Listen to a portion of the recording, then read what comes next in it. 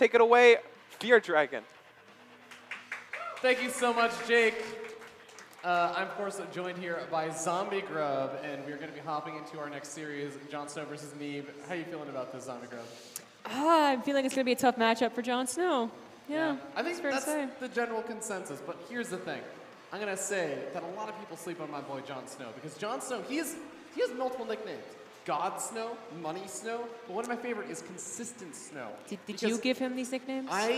No, actually, I think Game Time gave him most of these nicknames, but Consistent Snow is one of my favorites because I think it really describes one of the best attributes about JonSnow is that he's very consistent. We were talking about Masa and how some days he'll show up and you're like, he can be one of these amazing players, but some days he shows up and he doesn't actually have the best performance. JonSnow just doesn't have bad days. He I think it's been years since he's ever really had a bad day. And that's what I really look forward to. But the problem is he also doesn't exactly have exceptional days. Right. That's what I think you need versus Neeb. Yes, that is definitely true. I think Neeb's definitely the contender to win this. Again, maybe without dropping a map might be the ideal situation for him, right? But I think that you're absolutely right. JonSnow, like every time I've gotten to watch him, whether it's online or offline, it's like he kind of does what you would expect, right? Not the exceptional days, but it means you see him steadily improve throughout the years, especially throughout the last couple of months. He's seriously trying to be the contender for the next, like I guess best American, I suppose, as he is from the USAV. We had a Canada match, now we have USA versus USA. Yeah, and not only that, but you were just talking about how just over the years we've seen JonSnow, again, kind of rising up in the scene very consistently. That's kind of the way that you would describe his career path. He has been that player that for over 5 years, 6 years, he has just slowly been making his way one step at a time up the ladder. And then you compare him to Neeb, who's almost the exact opposite. Yeah, he was playing Terran a while ago, but he switched to Protoss, and just suddenly he's one of the best players in North America. Soon became one of the best players in the world. This guy has had one of the most meteoric rises we've seen, and it's just so funny to compare these two side by side. Their careers are just complete opposites of each other in a lot of ways. Yeah, it's so weird. I actually haven't thought about Neeb's rise in a very long time. Of course, everyone likes to talk about how he was Terran, and that's actually when JonSnow was able to take a series off of him back when he was Terran. And then that's kind of it. I kind of forget the days, when the Legacy of the Void beta was actually doing quite well. I think that's around the time that he fully switched to Protoss and was like, oh, wait a second. Like, I thought this guy was Terran. Good. But he had actually made a couple of WCS qualifiers as Terran. Like, he was... He did. But you're right, like as far as like actually being like, well, that's a good NA player, because there were a ton a couple of years ago, especially Terran players. Not so much anymore. Only like a couple. Getting a Protoss, playing Legacy of the Void, it just all meshed in his brain. I don't know, man. It was, as you said, a meteoric rise, and he is here looking to win BlizzCon, of all things, right, in a couple of weeks, but certainly right now looking to win potentially 3-0 against JonSnow. Yeah, Kings of the North. He wants that shield so he can shield himself from the haters at BlizzCon. But, ladies and gentlemen, here we go. We're hopping into our first game of this best of 5, the winners bracket semis. And here we go. On the other top left. Yellow, top player. Give it up. Team Neeb.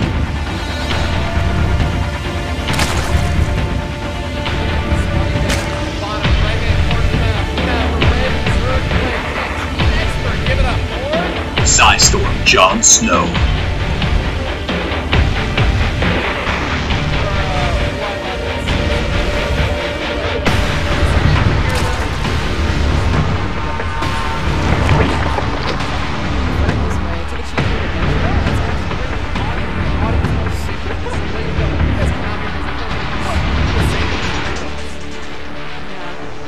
You could be the caster.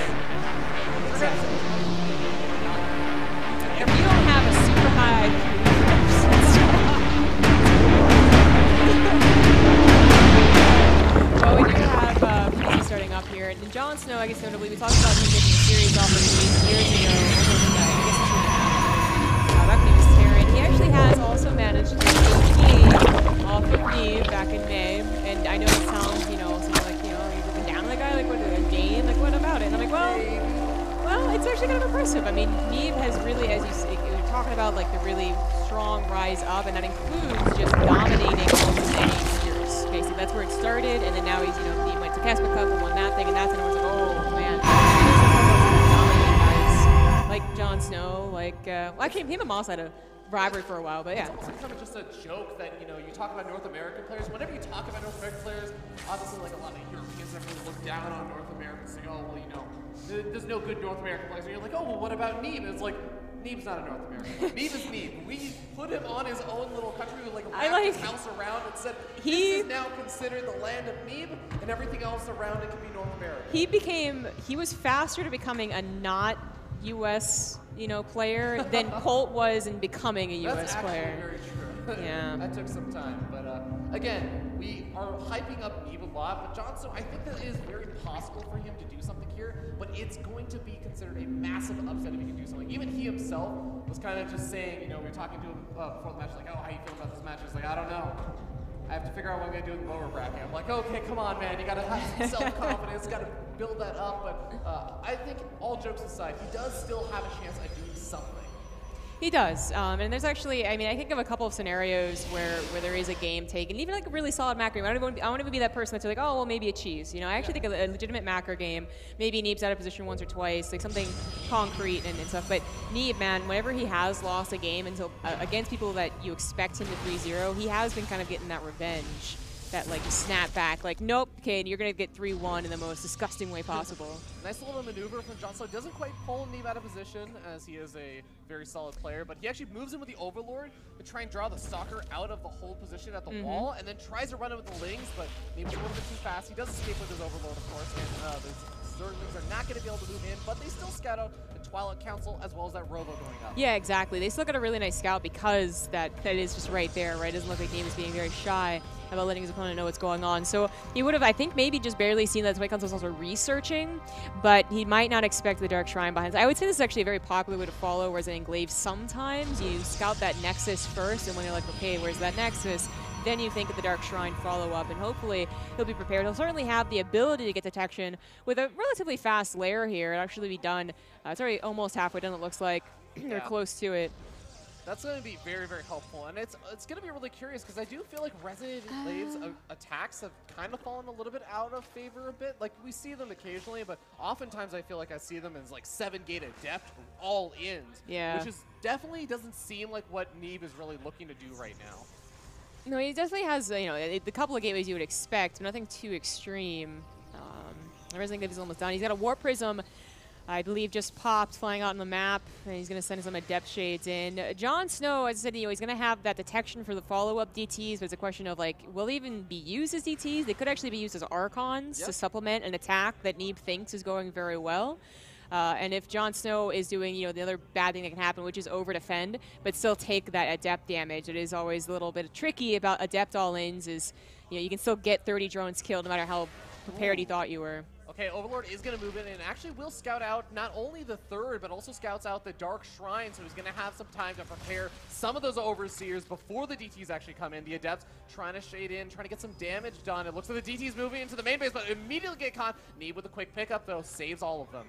Very nice. That was actually a really nice defense there. He's probably positioned, which maybe would have left his third open for the Adepts, but they weren't actually headed over there. We have Charge following this up, and they are just immediately turning into Archons. No attempts to find anything tricky. And we'll see if Neeb actually is able to get any drones with these Adepts. He might play conservative from here. Again, if Adepts are lost too quickly, then there's that counterattack potential on his third base. Yeah, it's worth noting that, it doesn't seem like JonSnow's actually taking almost any losses. He maybe loses a handful of drones over here to the Archon harassment, but for the most part, while he hasn't taken any damage, he's also invested very heavily into getting up all of these early roaches. He's getting up roach speed and everything, but he's sitting on such a low drone count, 42 drones. Now he's finally droning up a little bit more, but he really has to have a stellar defense here to really make this worth it. If he loses too many or just almost anything at this point, it's going to put him behind.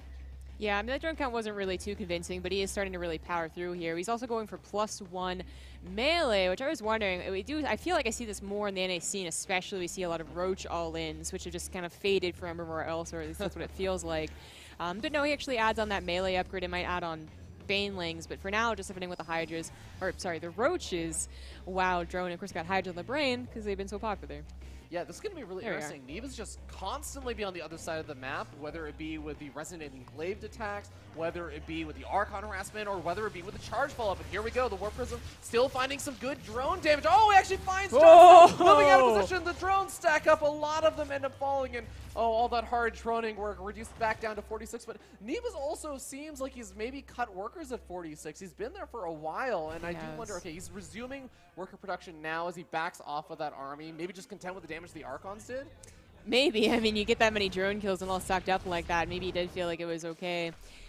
He also might have just seen what the army looked like and realized he didn't actually catch JonSnow over droning, or he was just preparing for his Warp Prism. I think that was more likely. He actually had moved out the sentries, moved out the Immortals, which usually is a pretty significant fact that they actually are planning to attack. Now, there's still that many probes there. This army it's actually a dominating army type, and is still a little bit up in the army supply. Okay, well, JonSnow was in the right position to handle this army, but two Adepts are going to be moving into the natural, try and pull JonSnow out of position, but JonSnow, I was going to say he wasn't going to have any of it, but he does start to pull back and allows Neeb to get into a nice spot in that mineral line. Force fields go down, trapping in a handful of these Roaches and Ravagers, as well as the Hydras, but it seems like JonSnow does have a decently sized army here. Will it be enough to deal with the reinforcements? I mean, the Charge Lots are now getting on top. Well, yeah, they're definitely getting on top of those Hydras. And the Roaches, about half of the army is behind the Force fields, but Neeb is still dominating with the rest of the Archons. His Warp Prism has not been touched. And in fact, a lot of those Charge Lots are still alive with barely any health on them. Oh man, JonSnow seems like he's just losing out a little bit too much. Even with the +1 melee, it's not going to be enough. GG gets called. JonSnow is going to tap out, and Neeb will take game number 1. But the important thing here, Zombie Grub, is that Neeb did not beat JonSnow in game number 1 faster than Scarlet beat Masa. So far, Scarlet is still winning. In all 3 games. I thought, no, you didn't hear that. You weren't going that direction. All right then. Yeah, that's. I mean, it was a macro game, but it was one that seemed like it was the pacing. That's one of those games you look at the Zerg player like, okay, the pacing was off for that Zerg player, right? Like nothing actually catastrophic happened. Even that drone pull back into the Archons was definitely a mistake, but I wouldn't usually say that's catastrophic. Like 10 drones is. Yeah, it's not good, but it felt like, you know, the Roaches aren't exactly reliable as the game goes on. We do see, of course, overly safe. I think that's the way I described JonSnow, is that it was like over commitment to the first wave of attacks. Neeb identified that and was just like, cool, I'll get charged and I'll just add on like some other stuff and then come back in like 3 minutes. Yeah, you can't really blame JonSnow. You know, from what he scouted, he saw an attempt to attack, which he didn't really ever send the Adepts in. He only barely used the DTs and then throw them in the Archons. So you can't blame him for trying to be prepared with Roaches, which are the sturdy, safest defense you can really think of, but they definitely can cut into, again, the army's type later on where it's not that useful, and then they can cut in with that supply too, and maybe even get you an inflated sense of being secure when really you see a Protoss and you're like, oh, wait a minute. Roaches aren't that great against that. Yeah, that's something that Protoss are masterful at doing, of course. But we'll see how exactly JonSnow will respond to game number 2. Like, again, I would really like to see him try and cut corners, because, again, with a player like Neeb, he is so solid. He's just such a solid all-around player that I feel like you kind of have to cut some corners against him if you want to try and eke out those advantages. If you're not going to be one of those like unbelievable world-class players like Innovations, like you have to find some way you get ahead, and sometimes that just involves taking a risk. That's certainly true. I also was kind of thinking, absolutely agree, but just he might have had, like, you talk about the beginning of a best of 5. They're both getting in there. JonSnow told you a little bit of his thoughts, like I'm going to worry about the loser's opponent, but the mentality of what he was expecting in the actual games. Was he expecting mass oracles, and suddenly he saw Twilight Council and a Robo, and is like, oh, wait a minute, like I need to completely change up my plan here, go for like a Roachborn, get a faster lair for that safety against any DTs that could happen. Like, I mean, that could actually throw him off. And then, of course, he goes back in Oracles the next game, and maybe JonSnow's like, oh, okay, wait a second, he's going to play everything, isn't he? I mean, even No Regret could hardly believe that Neeb has been going for some of these ground-based compositions. But now, No Regret has been proven wrong. And we have just concrete proof that Neeb is going to be very, very versatile. You might say he's very adept at handling different types of builds. I would never say that. That's the wrong use of the word adept. No, but I'm actually really glad to see that Neeb is going for a different style. But here we are loading in to the game. Take it away. All right, spawning up here in the top left-hand corner of the map, we have the player from Psystorm Gaming. Give it up for Psystorm JonSnow. Yeah! That's that audience participation we wanted. But here we have, down in the bottom right-hand corner of the map, leading up to Series 1-0, the yellow Protoss player from Ting. Give it up for Ting Neeb. Wow, guys, can you please not boo on stream? Ooh. That's a throwback to the fact that whenever people chant Neeb's name, it sounds like It booing on does. this stream. But I promise you, they're just saying his name. Yeah, 100%. So I was going to talk about I'm glad to see that he's not just going mass oracles. I think that would make him too much of a one-dimensional player, and he is probably thinking about the future a little bit here. But more important things to talk about, we did have an earlier pool from JonSnow to knock things out, and Neeb, I mean, I think his best bet, right, his safest bet is just scout every game. Like, why not? And he already has scouted. How early that was. Ooh, pylon block, really trying to get in JonSnow's head and mess with him. He's going to move in and see completed spawning pool, so Lings will be out pretty soon. That pylon really won't delay too much, and we may even end up seeing him cancel it just because he saw the spawning pool. And yeah, oh, actually canceling and throwing down another one. Being extra annoying. Indeed he is. Now JonSnow can go for the third base. I mean, this is a typical move when you're going for a hatchery first, for instance. But the Lings, what can they really do? They're not going to be backed up with anything too scary like speed or even Banelings. The probe, that was an awkward exchange. But the probe is even going to be able to recheck to see if, you know, is there gas being added on? Is he going for a fast 3 base? Which I guess he can't because the pylon did in fact finish. Oh man, JonSnow, he really thought that Neeb was going to actually cancel that second pylon as well, but Neeb calls his bluff, lets it finish, and now his hatchery is unbelievably delayed because, yeah, there are these Lings trying to go across the map and get some light damage done, some light harassment, but this really is not anything even close to a committed attack from JonSnow, or it wasn't supposed to be, but now I just feel like he's already starting off this game behind Zombie Grub. Yeah, I kind of agree with you. That was a late hatchery. So, of course, it's a little bit tricky until you have that second unit, or their second zealots, or, you know, even semis who are done. Whoa. Yeah. Whoa! Lings getting in, killing off one of the zealots. This is a good start for JonSnow, and a couple more Lings also going to sneak their way in. Could go after the pylon, split up the attention of that zealot. One of the Lings does go down, but the rest of the Lings, well, they don't have circling speed just yet, so it's going to be hard to run away from that mothership core. They actually are so injured, too, that a probe pull would be really, I think, even easy. A little bit of micro, you see right there. He's pulling back the weak probes, and that was the easiest little cleanup there. JonSnow, hoping that he had been given a gift, ends up just not doing very much, and now has to deal with a Protoss player that got a mothership core and 2 gateways before they even do it on a Nexus. Like, Neeb probably knew he could have, and he could have played like the macro game beyond that early pool, but instead he's actually going to be able to cause some problems for JonSnow, who has to make Lings to defend. Yeah, Lings to defend. I almost feel like he might even need to make Lings to try and counter all in or something at this point, because he just feels like he's falling further and further behind. He still doesn't even have a third, and we're now hitting past the 3-minute mark. Adepts are now making their way in. The pylon's finishing up, which could actually be focused on overcharge and make it even more difficult to do anything over here. Things are just spiraling out of control right now. In a way, this could even backfire on Neeb. It looks like JonSnow, you said he didn't even have a third base. Oh, that's actually terrifying. They even got a couple of shots off. But if JonSnow is going to go for a follow-up 2-base all-in, then taking out these units as fast as possible might have worked in his favor. Yeah. Unfortunately, what happens there is JonSnow just looks like he deals with it. Neeb is like, okay, you dealt with that. I'm going to back off. When in an alternate universe, maybe the recall is late, he loses those units, and then JonSnow, actually the recall, I don't think he lost any units there. Can we actually check the units lost tab? To something? Shift out. Yeah, there we go. Okay, so he did lose that one earlier zealot in the pylon that he used for the block, but anyways, a different universe, maybe JonSnow has a really decent chance of this all-in, but now Neeb does have units at the very least, like some units, and is going into a Stargate, which can be very helpful dealing with either the drops, build a Phoenix, take out the Overlord, or an Oracle to help with the Lings. But he also has double gateway production, so once he realizes like how committed this really is, I think he'll be okay. Yeah, and even if somehow JonSnow decides, actually, I'm not going to commit to this, this is still going to be a huge problem right now for him, because defending the low ground third base and without any creep to connect the main and the third, that's going to be incredibly difficult against a Stargate opening. If he can't break through over here, this actually just might be curtains for JonSnow in game number 2. This is not a great sign when they already have those 2 adepts in the main base. Oh god, he's one-shotting the Lings as they come out. Okay, this is really not going well. Oh no, even a little bit of micro. That one adept actually saves it. The other one is eventually going to go down, but the Oracle has popped out to take care of the rest of the Lings, and JonSnow is just hoping that Neeb makes the mistake. There's nothing more that he can do. I mean, I really feel like this is JonSnow trying to now break Neeb, and he's got this little paintball gun, and Neeb is just this hard brick wall that says, I really don't care. I'm going to come across the map, and I'm going to just flatten you.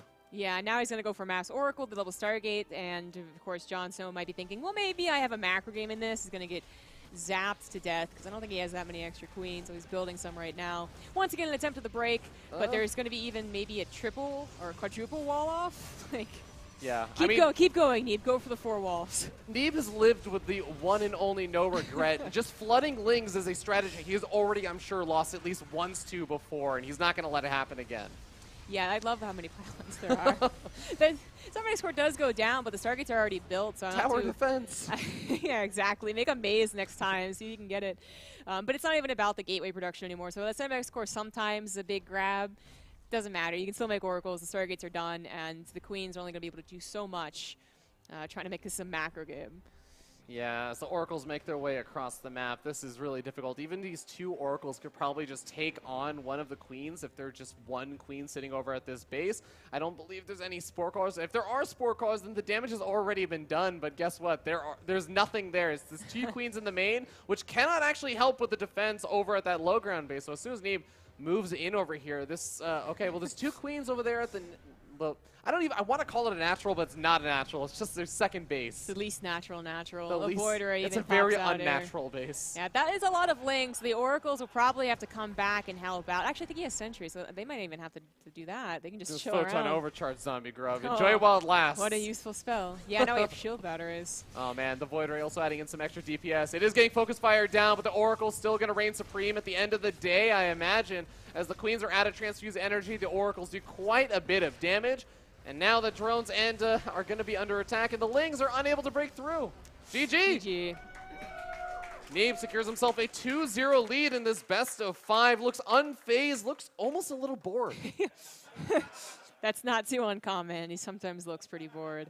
But it's going to be hard. You know, we brought up something risky, right, that JonSnow has to do as, you know, to put it bluntly, the worst player, as hard as that is. But unfortunately, going for any type of those early cheeses is just something that is so easy for a guy like Neeb to scout, right? Because he just literally says, like, oh, the only way I can maybe die is I don't scout something, so I'll just send a probe, which really isn't too much skin off his back, you know? Like, that's not a big deal for him. I think he even does it usually, so. Yeah, it works out great. It's actually just so funny. I feel like JonSnow has been smiling more during this series than Neeb. He almost just seems content with saying, yeah, I'm going to throw some things at him. We'll see what sticks. And if it doesn't, then so be it. Still the winner's match. But it really would, I think, be a lot. Even just a self-confidence boost if you take a game off of Neeb. You don't want to get 3-0 because that's always like, whether or not it's Neeb, yes, I understand. It's Neeb. People will be okay and understand losing to the literal god and the favorite for the tournament. But at the same time, you never want to go into the loser's bracket just getting 3-0'd, no matter who it's against.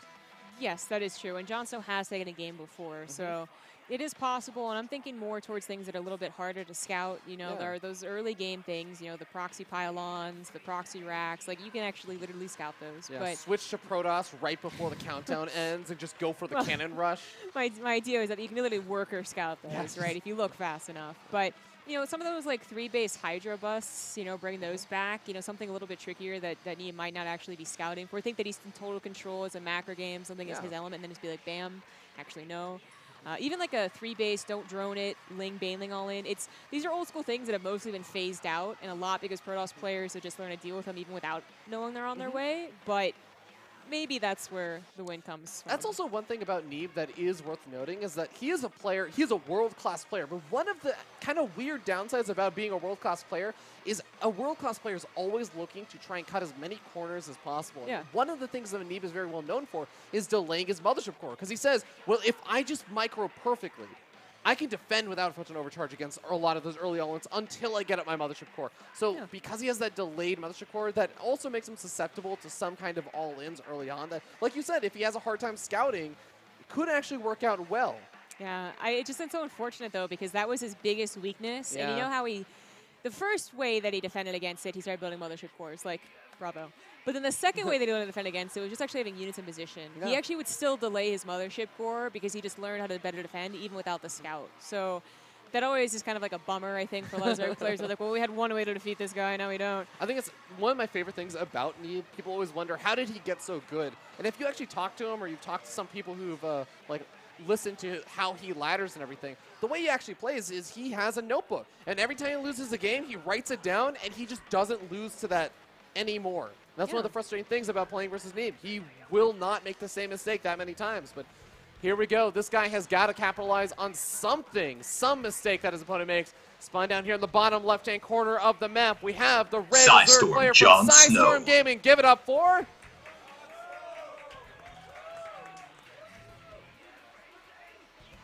and his opponent spawning up here in the top right-hand corner of the map, leading up the series 2-0, representing Ting. Give it up for... Team Neeb. I like it. We got the chance. That's a great chant. I really wonder if he's ever going to get tired of that meme, JonSnow. He really brought it on himself. Yeah. I mean, I was really careful that Zombie Grub could only be made fun of one way, and not become a meme. Zerg Girl? Zombie no, Girl? That's your thing. The correct way to make fun of my name is called me Zombie Scrub. Zombie Scrub. Thank you very much. Okay. But, I actually have a list of things that annoy Zombie Grub. And he does. oh, it's great.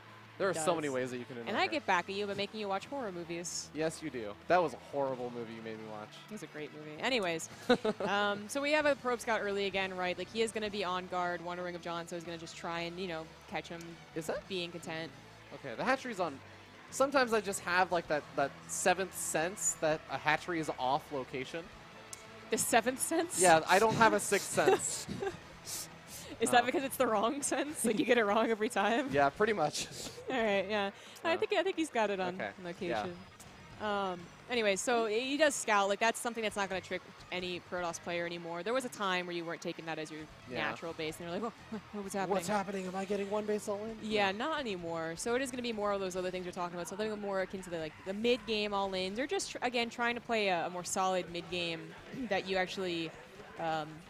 bring even to the late game, like that you get the opportunity to go Ling, Baneling, Hydra, and then you get the opportunity to put pressure on Neeb, because both games now, I guess he tried last game with the pure Lings, too early, too all-in, too obvious. The game before that, he had those Roaches that really just felt like, not a waste, you can't say they were a waste, but they were defensive and didn't help much. Yeah, it's going to be really difficult. He's got to find something, whether it be making it to the mid-game or finding some other way to put the pressure on Neeb. But Neeb is going to be sending out his first Adept, trying to get a bit of scouting information on his opponent while he gets up that Stargate behind this. Just a single Stargate for now, and there are multiple ways that Pros players can open up into the Mass Oracle style, or they can just throw down one Stargate, get out the 2 Oracles, which is what they used to do, and then maybe sometimes go for a Phoenix and go straight into like a big Adept or Charge Lot army, just a big variety of things. Yeah.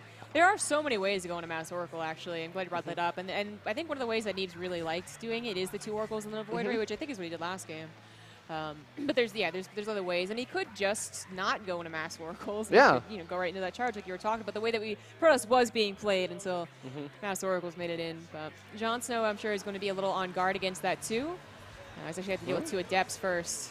Well, Adept's already finding a couple of kills. Some nice focus fire from Neeb. Also soaking up the hits from those Lings on the more healthy Adept and gets out of there with both of them. Those shields were recharged, and he'll get a lot more value out of them later on. But a couple of more gateways being added on.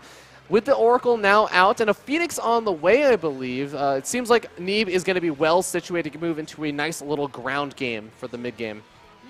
Okay.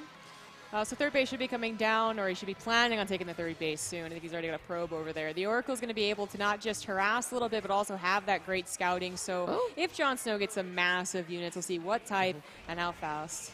Yeah. There's that third base coming down. Nice little defense so far from JonSnow, pushing back that Oracle. It even loses a bit of its hit points beyond the shields, which is going to make it harder to move back in later. So might be a little bit easier for JonSnow to help defend later on as well. But Ling's trying to find that third. They do find it, but unfortunately the Adepts are going to be there. And I think he's just a little bit afraid of the Photon Overcharge, killing off too many of those Lings. So he just does back up. Yeah, you need to really commit to that if they already have the Adepts in the pylon there. We do have a Forge on the way, so at this point in time, not going to be any of those quick Oracle shenanigans, which JonSnow, I don't think he's actually gotten much scouting. He saw the third timing, but that doesn't really tell you too much other than, hey, it's not an Adept element or something like that. And of course, the Oracle already showed that. All right, the low drone king, though, making a handful more Lings at just 38 or 39 drones right now. This is something that JonSnow used to be really well known for, just cutting workers, maybe a few, 5 to 6 workers before a lot of other players would. A lot of players would drone up to like maybe 45, 46 workers, then really start pumping out a ton of units, but he's going to try and get them up a little bit earlier on. We'll see if he's going to be able to do much with them, though, because I don't believe he has a Baneling Nest. I don't believe he has a Roach Warren, and this is just going to be against really strong Adepts. His plan here might be to just dominate the Adept force and then do a counterattack on that third base before the Adept, the reinforcing Adept, That's a good start. can come in. So this is a really great start. Wow, he gets all of them, I Yeah, think. he gets all of them. That was a really efficient trade, and sometimes Neeb does not commit to that, but I don't think he expected as many Lings as there were. Maybe it was Oracle had seen them a little bit too late. So now the Lings do have their opportunity to try and get in here. A Sentry and a couple of pylons, but is the Militia Core even here? Is he even made it? Oh, there Okay, it it is there. It has 1 Photon Overcharge available, but that means that there's not going to be nothing over at the natural. There is an Adept over at the Wallen and a Probe over there ready to position and build a pylon to complete that Wallen. Once again, there it is, but JonSnow still tries to commit in over there. He does force the Oracle to also use its remaining energy, so that's one less kind of worry while he drones up behind this. I don't know. I didn't really hate the attack that much. He did manage to get up to a decent worker count, but he didn't really seem to get a lot of damage done. Yeah, he's actually still behind after pumping out a lot of drones. So I would say that wasn't too worthwhile. Of course, the Lings will be used in the army later on, so not completely worthless. But definitely was hoping for a mistake again from Neeb, like not enough pylons. Militia Core still hasn't been made, or okay, almost found an opportunity to jump on those sentries, but expecting those force fields to be a little bit too strong from Neeb, does end up backing out. He grabs his fourth. He's up to a fairly healthy count now, but this is where double robotics facility production begins, and this is where things start getting really dangerous for any Zerg player. Yeah, you know, I was like looking at the production tab, noting like, wait a second, you got an upgrade, but no Twilight Council upgrade on the way. What is this? And yeah, he had gone for those double robos, so an interesting way to mix up the style. You know, we do have those mass Immortal games months ago where that was the primary thing to do, into charge. But he's actually having a robotics bay as well, so I mean, bringing back Colossus, bring Disruptors back in. He's getting Blink finally from that Twilight Council. Maybe an ode to M. Canning, just to say, hey, you know what, we'll still make Disruptors work while they still last, but I'll have to wait and see what he actually decides to do once that robotics bay is finished up. Yeah, not too many Protoss players are going for Colossus, but it's something that, yeah, there we go, it's Colossus. It's something that seems to be occasionally, like, maybe there's some secret Protoss group and they're like, yeah, I think I could make it work. So I think the thing I like about Colossus is against a lot of Zerg players who just have been going for this Lingbane Hydra style. Yeah. Colossus are incredibly effective. They do great versus the Lings. They shred the Banelings before they make the connections. And the Hydras have always been considered a unit that does not fare very well versus Colossus in large numbers. Yeah, there was a few months ago, I want to say that there was a pretty famous GSL or SSL, something like that, where someone did go Colossus, right? And it ended up being a pretty perfect counter, especially to the timing at which Ling Hydra Baneling was trying to push into you. Because, of course, with Colossus, there's a build up to a very strong army, but it's very small. And in the beginning, you mess up your force field, you could be dead. Yeah. But by the time that Johnson's actually ready to push, he might have two, maybe the third and fourth one even on the way. And that's a lot of DPS. Yeah, I think the other big fear, and the reason why Colossus really fell out of fashion in the first place, was the Vipers. But, a lot of Banelings being made. I'm looking at the double transport overloads that were just made. It could just be for drops in the main and the third base. I like that.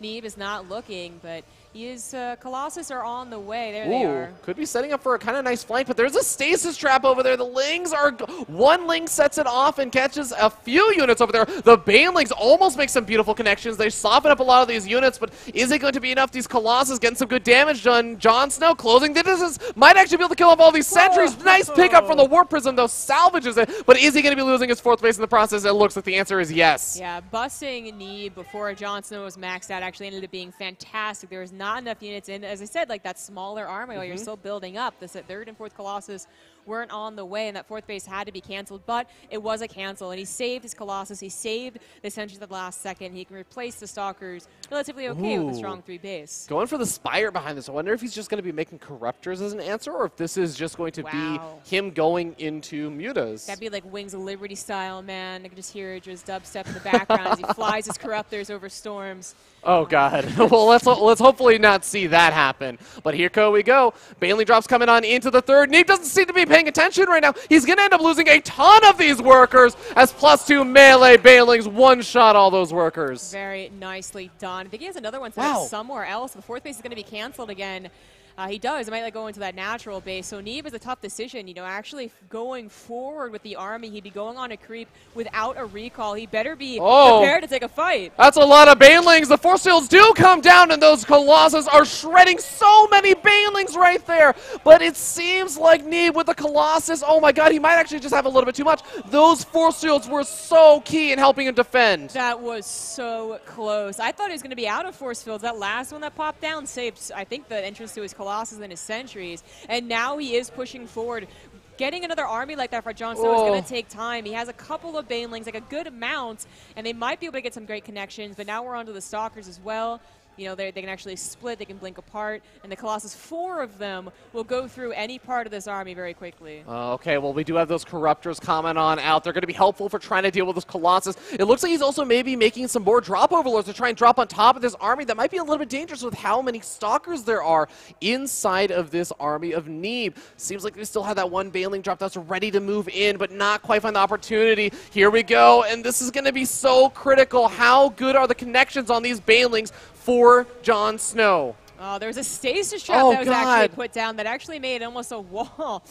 It means Force Fields. Yeah, instead of Force Fields. The Sentries are actually still secure in the back. They're not really useful right now, but he still wants to save them so they'll gain energy. The Stalkers, if they take out the Banelings, it won't be so bad, and there's just not enough drop overlords to really make drop Banelings work. Oh god, those are empty drop overlords that are definitely not going to be very useful over here. Drones being evacuated, JonSnow being reduced back down to 3 bases and barely even mining off of those 3 bases at this point. He might have 76 workers. He may have been doing a great job of keeping those alive, but he has to clean up this army of Neeb, who is not actually reprobing, so he still has an opportunity here, but he's got to take a great engagement. Colossus getting hit by those Corruptors, and they are actually finding some pretty good damage, but the Hydras are getting roasted behind it. Yeah, the thing is, even if he had taken out the Colossus, GG, there are so many Blink Stalkers behind it, he still would have been overrun.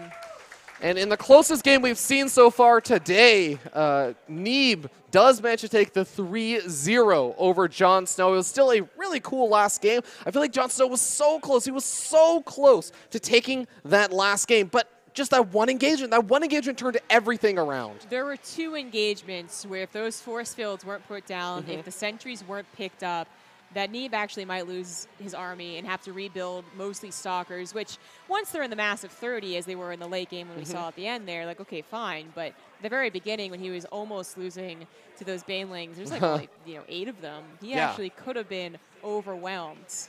I almost wonder, like, if at that point your opponent has used all the Force Fields, do you think that like the correct decision was just to pull back? You might not even get an opportunity like that again. Otherwise, it's such a hard decision to make in the spot. You pull back, they warp in 8 more Stalkers. Yeah, exactly. Or even just more Sentries. They have more Force Fields available. Exactly. Like they're creating a barrier of some type. So there's actually a lot of things to talk about in that game.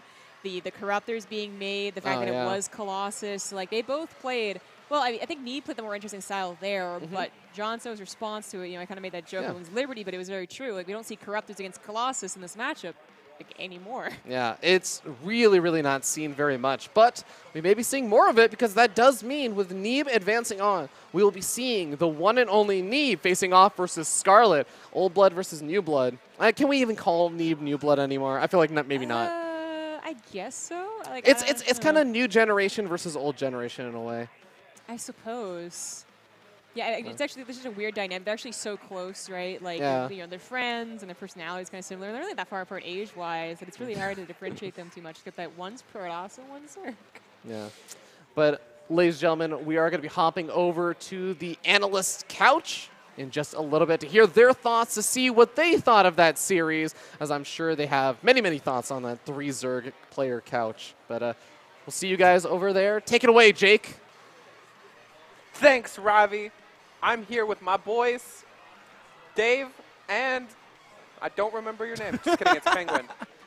We had some pretty interesting games. I really thought that was a very interesting play style from those last couple games, especially the most recent one. Yeah, for sure. That felt like we just time traveled a little bit. Yeah. First game felt like we time traveled back about maybe 6, 8, 9 months. Second game felt like we time traveled back maybe like 3 to 4 months.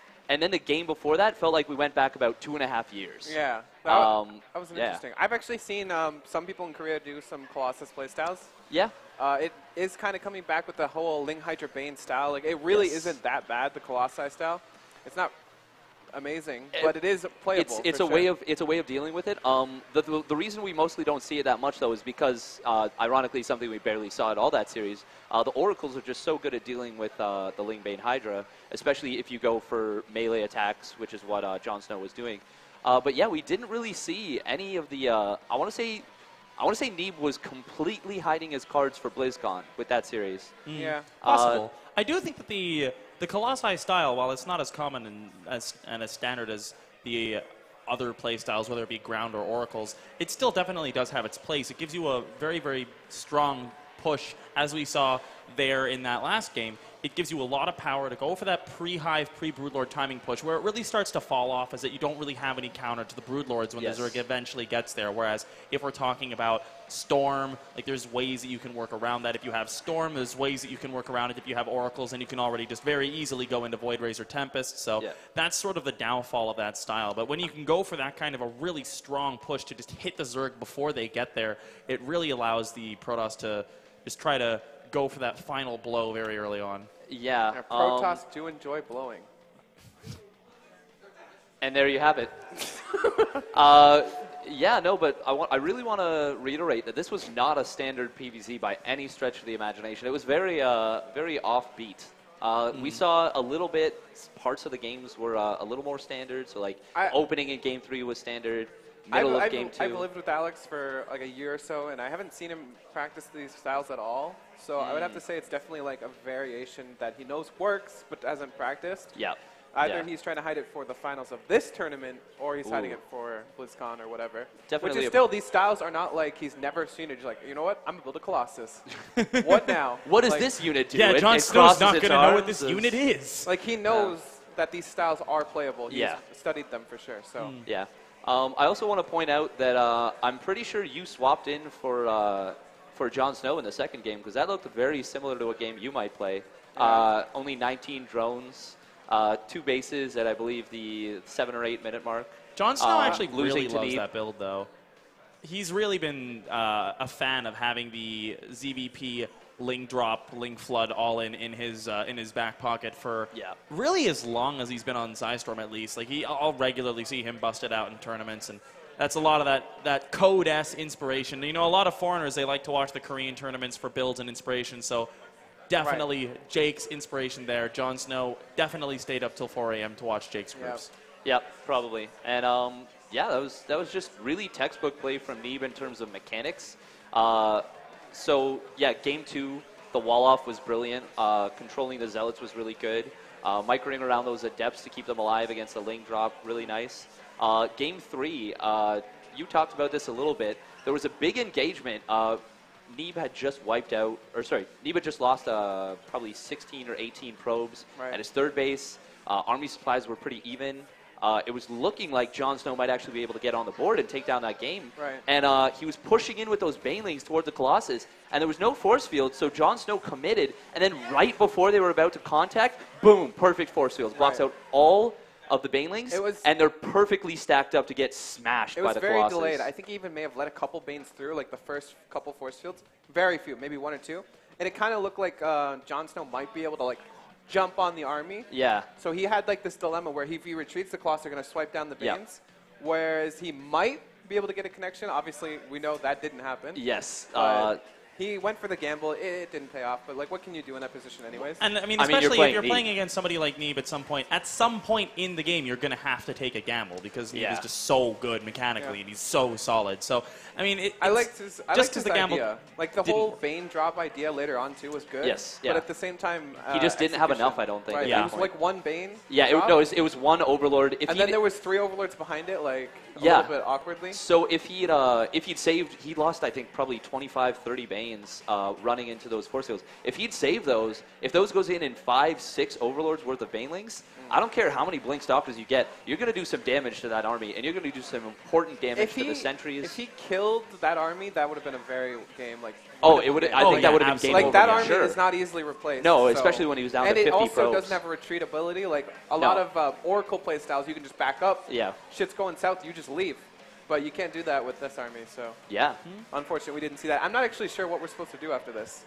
Well, I mean, we got to live our lives one day at a time. Thank you. Yeah, I appreciate that. Thought I wasn't going to live my life after this, but thank you. Well, I mean, after seeing how badly that Zerg got smashed, we're going to be doing a loser's interview and then a winner's interview. So short break, and then we're coming back with a loser.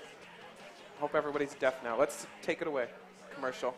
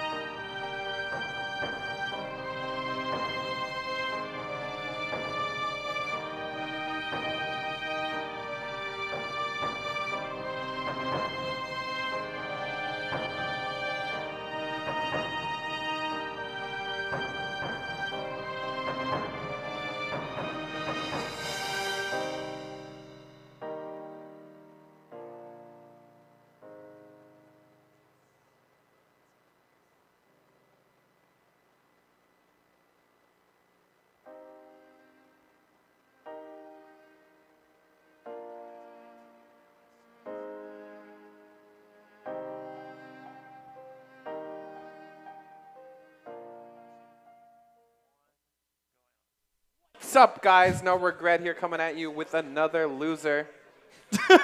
I'm here with Jared. Yeah, it's okay, man. We feel your pain. No one here was surprised, okay? I wasn't surprised either. But it's Protoss. It's a tough world out there, okay? He didn't Oracle you, though. So that's nice. How do you feel about your games? Probably the worst games of my life. But, I feel that. That's just how it feels when you play Neeb, though. He makes it feel like that because he's just so good. Yeah, I don't know. I just nothing really went as planned. He definitely surprised me with no oracles. It's okay. But I should have expected the no oracles, so that was my bad. He didn't oracle you though. Yeah, I should have expected no oracles. Why? Because he loves his oracles. He should have known I would have expected oracles. With double mind game, I should expect. You should have expected him to not go oracles. Yeah. So you're saying that you played specifically to play against oracles? That's what you did? You metagamed that? I mean, not really, because you could see it wasn't oracles. Really then what's the game. problem here? I would have metagame oracles. I would. So why would you? You're gonna say you were gonna metagame not going oracles? No. It's like I was gonna metagame oracles, but then I see like a Robo and a Twilight like 5 minutes in the game, so you know it's not. So oracles. then you metagamed not going oracles. Yeah, but no, it's just scouting. What is your point? The point is, if I saw nothing, I would have thought oracles, but I kept seeing something that wasn't. Right. That's what you know. All right. Called? So I have Scouting. an important question for Jared. Game 2. How much of that build was inspired by your study of GSL Code S No Regrets GSL play? A little bit. Is he your favorite player? Definitely my favorite player, no doubt. All my builds come from him. I'll take credit for that. Actually, wait, you lost. Nope. Yeah, that was all you. It wasn't his build. I lost with it. So you came from Korea a couple months ago, right? Yeah. You didn't take any of that knowledge from Alex living there to this tournament? Like, you guys were pretty close together. You're so harsh, Jake. What? No, I don't look at his like builds every Study. game. He changes every day. He gets better. He does. He definitely. I've never seen him play that style, so I can't. Have you ever seen him play it with the Colossus style? I've never seen that from him. I've seen it, but I have never seen it from him. Yeah, I haven't seen him in any games, so he definitely surprised me with that. I didn't even scout for it. I messed up a lot of scouting. Game 1 and game 3. Right. So how are you gonna like prepare for your next match? Against Semper? Yeah. I play right now. Yeah. So Just gonna beat him. Oh, you don't even have a break? All right. So do you want to say something to him? Momentum. Semper, where are you? You ready to say something? Oh yeah, he's got his noise canceling headphones on, so you can say whatever you want about him, and he's never gonna know. Anything you want. Semper's a pretty good player. It's gonna be a fun series. No. You know? Wow. All right. Original. We're gonna throw it off to a winner's interview with our winner, Alex Sunderhalf and Ravi. Thank you so much, GSL Code S participant No Regret. I'm joined by Alex Sunderhaft, also known as Standard Sunderhaft and Average Alex. How you doing today, Neeb? I'm doing pretty good so far. So you just had a really, really awesome 3-0 victory over JonSnow, but I think like the first 2 games looked pretty straightforward. The third game definitely got a little bit hectic. Yeah, I didn't really have a planned strategy for the third game. I planned something for the first and second game, so I was just kind of thinking on the fly, and I don't know. I don't think I made that good of choices. Like So you were just styling on JonSnow. Not really, but because it was quite close. But you just said I can do whatever I want versus this guy, and I'll win at this point. Well, he should have won that game, but I don't know. Like I guess he just underestimated the Colossus a little bit. He fought a little bit too early, like in the middle near the watchtower. Like if he just sat back and waited for like 10 corruptors, just go in and it's easy. Yeah, you had some really sick force fields that kept all those banelings out and everything. A really nice job. But your next match is going to be versus Scarlet, who I think is someone that you're pretty good friends with and everything. So how are you feeling about that match? I think it'll definitely be a hard match, but I've been practicing PvZ a lot, so I'm pretty confident if I prepare and like I'm in the right mindset and everything. Do you feel like she has a pretty good read on like your style and everything, just because you guys talk and play a lot? Yeah, and she all-ins me all the time, so like I know what she does too. So awesome. All right, I want to hear score predictions for that series.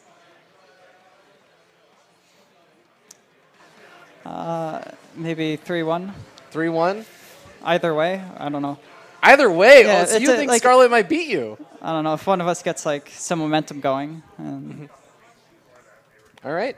Well, thank you so much, Neeb. We're going to be hopping to a short little commercial break, so we'll see you guys in just a little bit with more Kings of the North action.